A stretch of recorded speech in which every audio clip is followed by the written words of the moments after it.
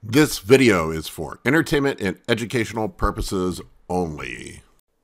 Hey guys, Paul here today with another one for you. We're going to talk about why it takes more than gear to get huge.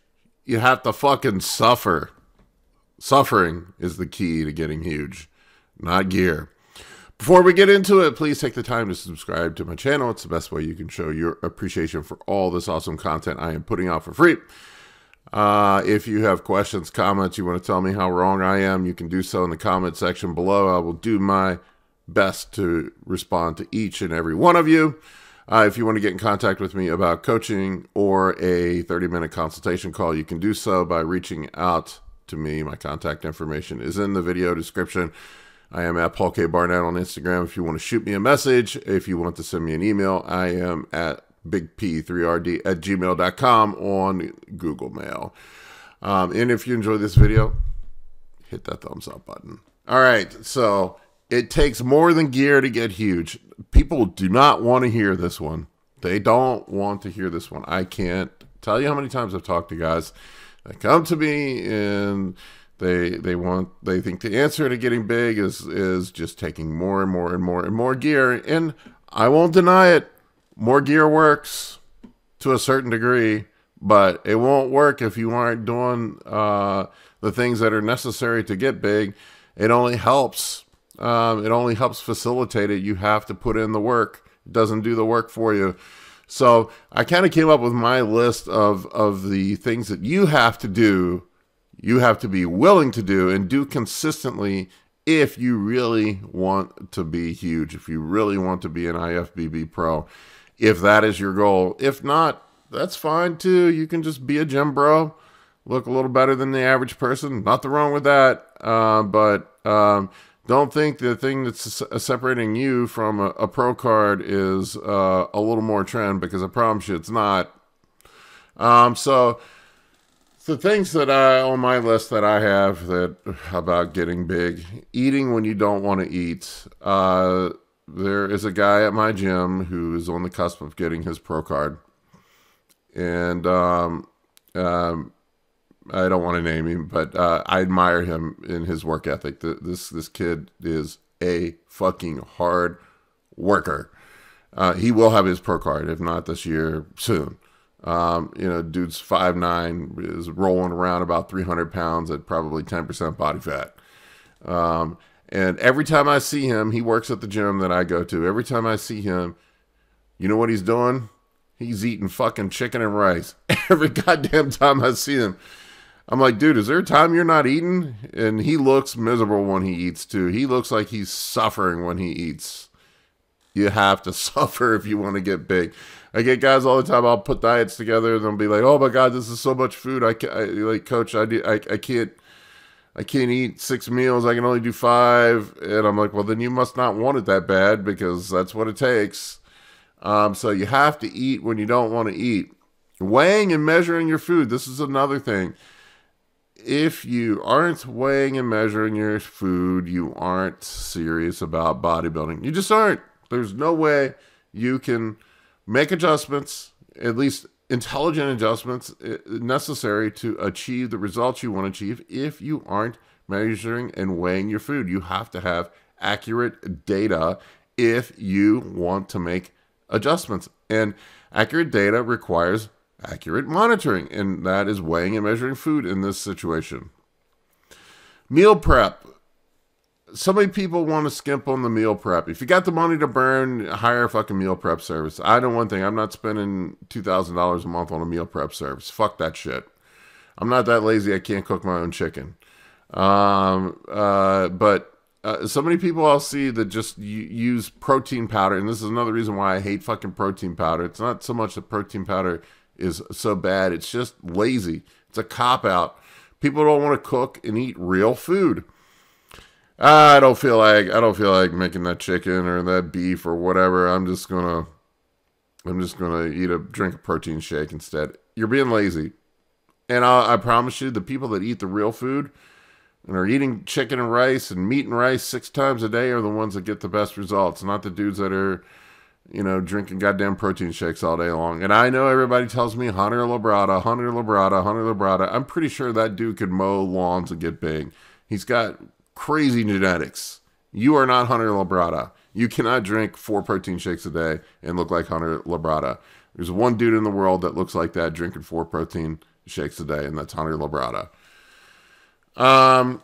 This goes along with your weighing and measuring food, but actually tracking your macros every day. Actually having, you know, you can weigh and measure it, but if you're not logging it in somewhere, it's pointless. You know, you have to log your meals. You have to log your meals. Getting adequate rest and recovery. This is another one that's drives me nuts. I'll see young guys that just go out and get ripped on the weekends, and they end up not eating. They go out, you know, they're chasing women, they're going to the club, whatever, drinking beer, and then they fucked up everything positive they did Monday through Friday because of Saturday night. You can't be doing that shit if you want to be elite. You just can't. You got to skip the going out and partying with your friends and stay at home. Or if you go out, don't drink. Don't drink. Get home at a decent time. Get to sleep at a decent time. You have to get your sleep in. You have to take your rest and recovery seriously, or you're not going to grow. Your body does not want to be 300 pounds. You have to force it to be 300 pounds. You have to set up the perfect environment for it to be 300 pounds. It just, you know, it doesn't want to be 300 pounds of muscle. It just doesn't. And it won't do it unless the perfect conditions exist. And I promise you, being out on the dance floor at 2 a.m. with a beer in your hand is not the way to achieve perfect conditions. Another one that drives me nuts is I'll talk to people about their workouts. I'm like, how are your workouts going? Oh, they're great. I'm like, how, define great. What progress have you made? What are your lifts looking like? How much volume are you doing? How many reps are you doing? What, where are your weights at now compared to what they were 4 months ago? And you get blank stares because nobody writes down their goddamn workouts anymore. It blows my mind. I have tracked every workout I've ever done in my goddamn life. Once again, I go back to this. Data is important. Data matters. When you start tracking things, you make improvements. You can't make adjustments if you don't have data. You have to have data if you want to improve. So the best people, the best performers in the gym are the ones that are writing down the workouts. You look at it, I guarantee you go in, you see the people that are the best performers in the gym, whether they're powerlifters or bodybuilders, they're the ones writing down their workouts. Guarantee it. They look at the last workout, they try to beat it the next time out, they try to do a little bit better and progress each time. That's how they get better, to progressively push and to improve. Your body won't adapt unless you force it out of its comfort zone and provide a stimulus that's novel, a stimulus that it's never experienced before, and then your body will adapt to that stimulus and grow. If you're not providing novel stimulus, there's no reason for it to grow. It will remain exactly the same. So, hence why you have to suffer, push to new extremes that you've never been at before, whether that's volume, whether that's reps, whether that's load, tension, whatever. You have to progress. You have to provide a new stimulus and additional stimulus to each workout if you want to grow. Structure your life around your gains. This is one that people don't think about. I get it's a huge sacrifice. You feel like an asshole, but if you are dead serious about being a pro, being big Rami size, you're gonna have to bring your fucking chicken and rice with you when you go see your parents.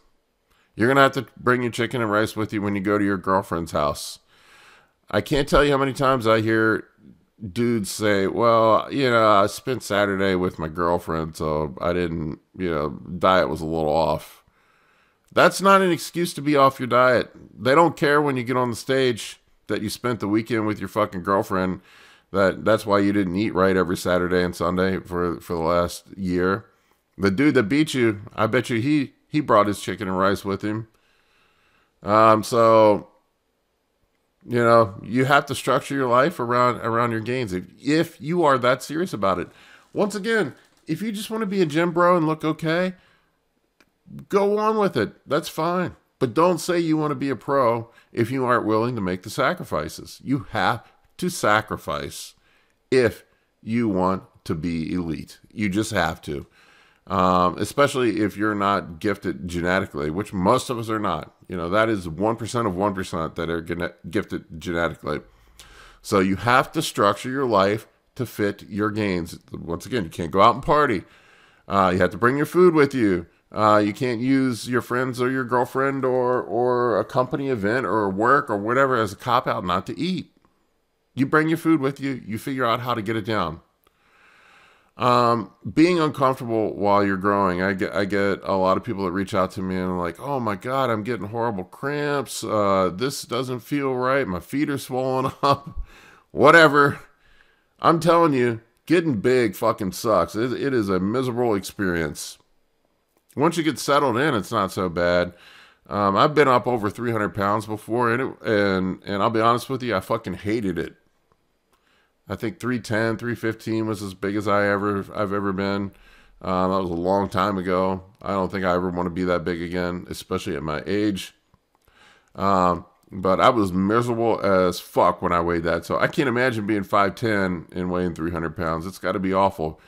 You know, doing things like wiping your ass, tying your shoes, and scratching your back become difficult.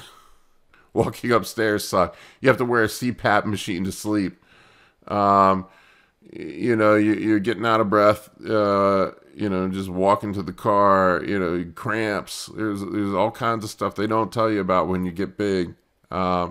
You know, you might be able to push some weight when you're in the gym, but everything else becomes miserable. You have to be willing to be uncomfortable. You have to be willing to have a body that doesn't fit into things, you know. You're not going to fit into that. I remember distinctly when I was going to, when I was in my late 20s, and I think I was up over 300 pounds at one point. I'm going to an amusement park, and I couldn't fit in a goddamn roller coaster. They couldn't get the thing closed over my shoulders. And it was, I don't know, I was a little embarrassed, and, you know, my friends were going on the roller coaster, but that was the price you pay for being that big. You just you can't fit into shit that regular people can fit into. You end up, clothes don't fit, you know, just being uncomfortable. You have to wear fucking sweatpants everywhere. These are the, you know, why do you think bodybuilders wear tracksuits year round? It's because nothing else fits. All right, guys. Anyway, remember, gear is not the answer. Well, it is part of the answer, but it is not the only answer. You have to suffer and sacrifice to get huge. Take care.